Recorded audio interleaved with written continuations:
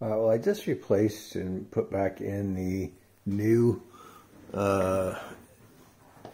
Generation 2 MCU computer. Hopefully you watch that video if you care. And I put it in up there, and I'm thinking, okay, now what do? I'm dying to plug this thing in and see if it works. I'm sitting there thinking, wait a minute. I have taken the entire mech out to give me room to work in here. Maybe I should do a few things housekeeping-wise before I do that, since I am renovating this 1979 disco. And so one of the things I looked at is your Florescent ballast.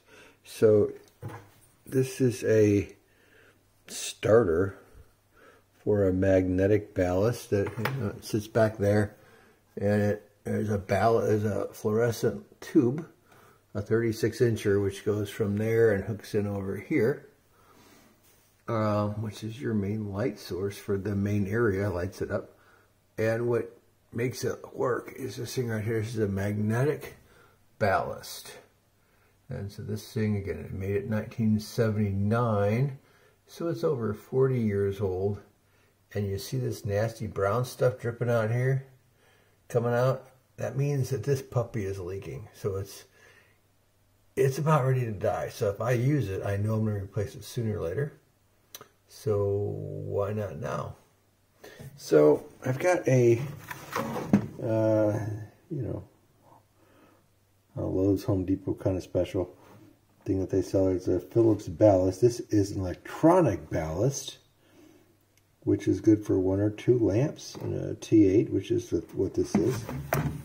So I can retro that out, the old magnetic one, get rid of the nasty starters, put that in its place. It just takes a bit of different wiring, because this one, again, it's an old magnetic one from 79, but it had the power coming into it here. Your black and your, what that used to be white before the brown stuff got to it. And then a blue wire coming out the top. So the blue wire goes over to this side. Then actually the main power coming in from the box itself goes up and feeds this side. And then your starter, works in parallel with that to make it work. So all you got to do now is you read the box. I'm glad that the starters themselves are pretty self-explanatory. So if you look on here, it just tells you that, you're lined in. You got your black and your white, which are your black and your white. And it goes up, and then you've got 2 blues and a red. And you put a red to one side, a blue to the other side, and there you go. So this thing could literally, it has enough wire, I can put it there, and I can run the blue over to that, to the blue, and the red over there, and cut out all the rest of the wires, and that will be it. The only problem is, you just see how it kind of fits in here, at the top, and this one has a screw there, and a screw under there. And reality is this one is taller. So the question is if I lower the lid, is it going to hit that CPU? Can I install it on that bottom screw and still clear? I don't think it's going to work. I may have to resort to something a little more, I don't know, MacGyver-ish, or I can go and just do what I've done on other ones and just put an LED in there, which is so much easier. But I don't know if the LED would look good in here. Anyway, thinking about that. So I don't know. Basically, I'm going to open this. I'm going to take this one off and let it just sit out of the way. I'm going to put the other one on. I'm going to close the lid and see if it hits it.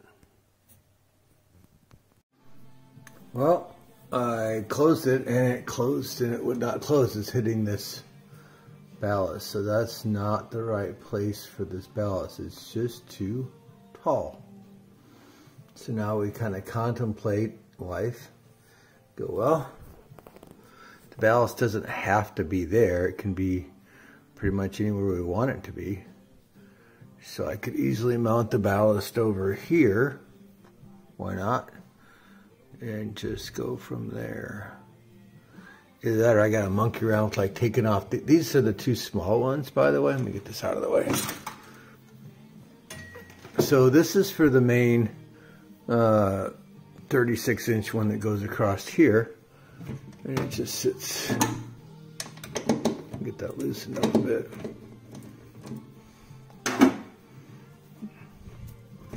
I don't have to get it back on there. I don't know. Come on, you get on there. Okay, it's on enough. Okay, so then you've got these two small ones here. One of them has obviously been replaced because they fail like everything else. And these are the lights that one of them goes down to the bottom piece here that you can't see. And the other one goes up to a lamp that is up inside. I think it's, yeah, can see the wire here? There's a lamp up inside of here, a short one. So yeah.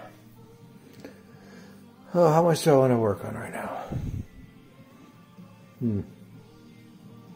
I might just leave the lamps alone and work on getting the box running, then come back and do, because obviously cosmetics are a good thing.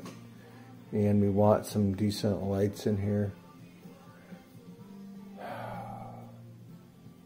Really want to work on it while the mech is out though. But yeah, so word of wisdom. One of these will work. You just have to mount it to the side, and I might just end up doing that here in a minute.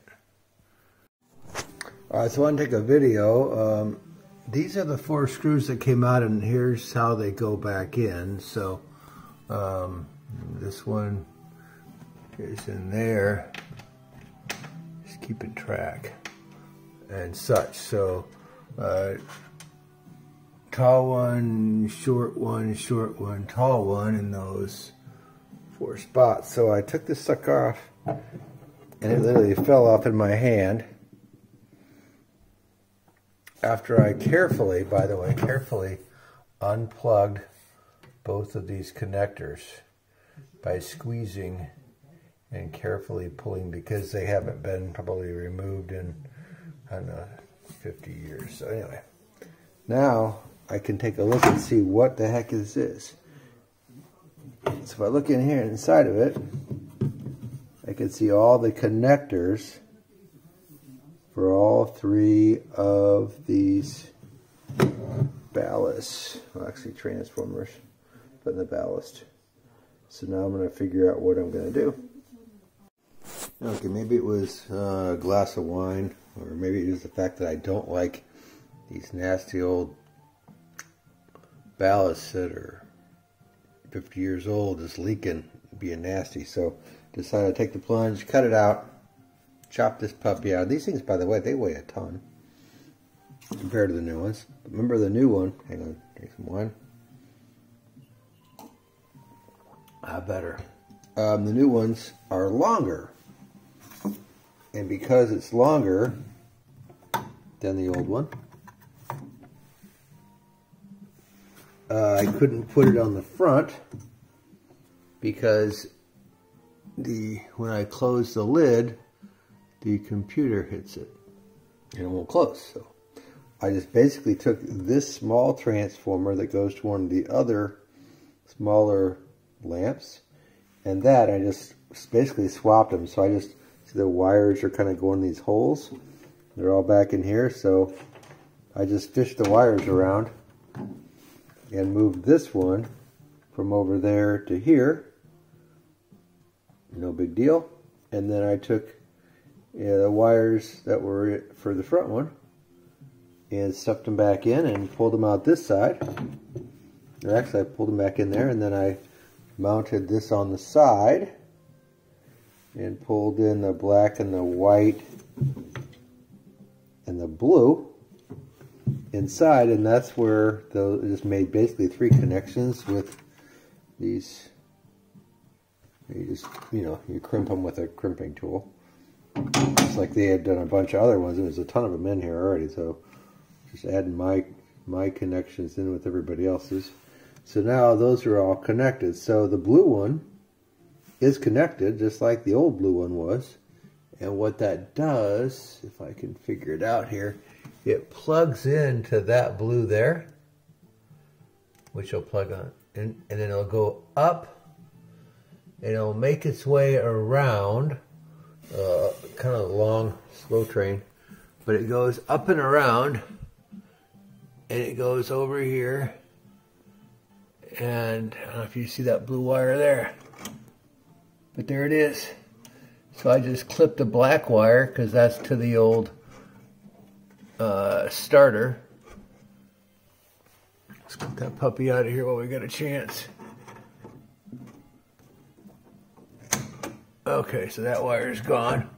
So we got the blue wire. So once I put this back in, I'll have the blue wire properly connected per the diagram. Then I just have to have the red wire go to the other end, which is right here.